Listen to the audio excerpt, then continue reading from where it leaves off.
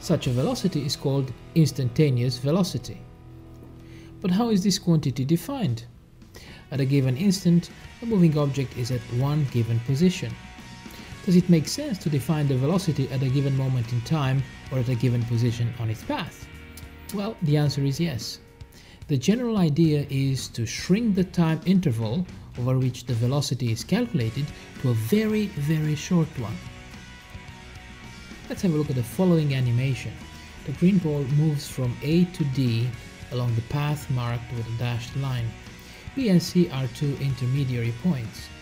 TA, TB, TC and TD indicate the moments in time when the ball is at point A, B, C and D respectively.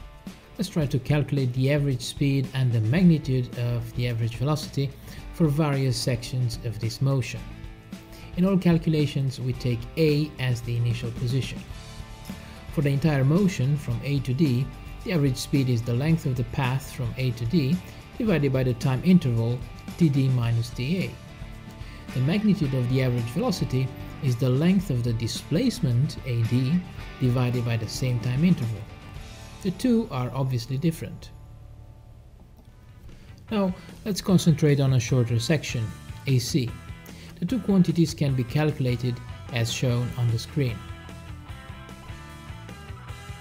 Similarly, the two quantities can be calculated for an even shorter section of the motion, AB. We can continue this process by taking the final position closer and closer to the initial position.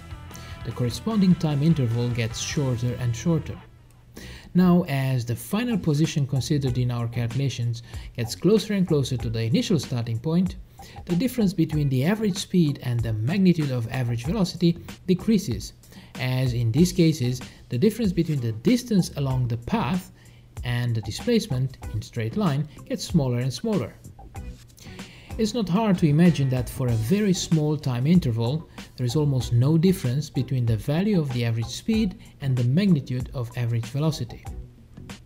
This brings us to the definition of instantaneous velocity, or simply velocity. The instantaneous velocity is defined as the displacement divided by the time interval when the time interval is very short. In mathematics, you would say that the time interval approaches zero or tends to become zero. In other words, the instantaneous velocity is the average velocity over an infinitesimally short time interval.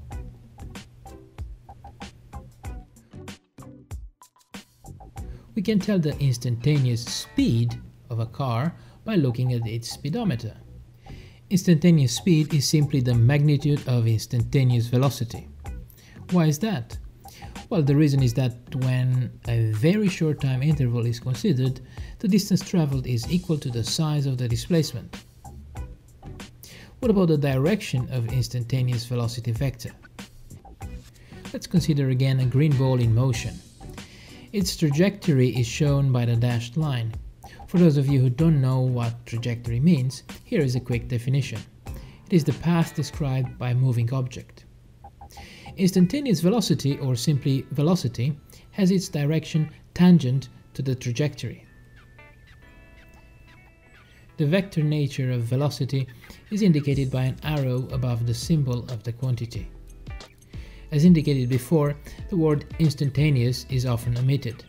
When we talk about average velocity, we specifically use the word average, whereas when we speak about instantaneous velocity, we tend to call it simply velocity. On a side note, you might think that if the time interval is very short, the value of the speed or velocity gets closer and closer to zero. That is not the case. Just remember that the displacement and the distance traveled get smaller too. Therefore, the ratio of two small numbers can have any value. Let's consider a simple example. 0.007 divided by 0.002 is 3.5. Now, before we move on, let's quickly introduce a symbol used very often in physics. Delta is a Greek letter that is used to indicate the change in a physical quantity. Let's consider, for example, a generic physical quantity A. Delta A means change in A, or final value of A minus initial value of A. Note that if A is a vector, A final minus A initial refers to vector subtraction. Let's now consider a very simple example of a one-dimensional motion. In other words, the motion occurs along a straight line. In a one-dimensional motion, we can keep track of the position of an object by using an axis on which we choose an origin and then select what we consider to be our positive direction. In this case, axis OX. Its positive direction is to the right. The position of the car in relation to the origin O can be indicated by a positive or a negative number, called the x-coordinate of the car. In our very simple example, the car has the position x1 at the instant t1, and it moves to a different position x2 that is reached at a moment in time t2. In this case, displacement can be calculated as the final position minus the initial position. It can be a positive number or a negative number, depending on in which way the car moves in relation to what we consider to be our positive direction. The time interval delta t is simply the difference between t final and t initial, in this case t2 minus t1. The average velocity is then v equals delta x over delta t, or x2 minus x1 over t2 minus t1. Now that we have both speed and velocity properly defined, we can go ahead and discuss a worked example. The car shown on the screen moves from A to C.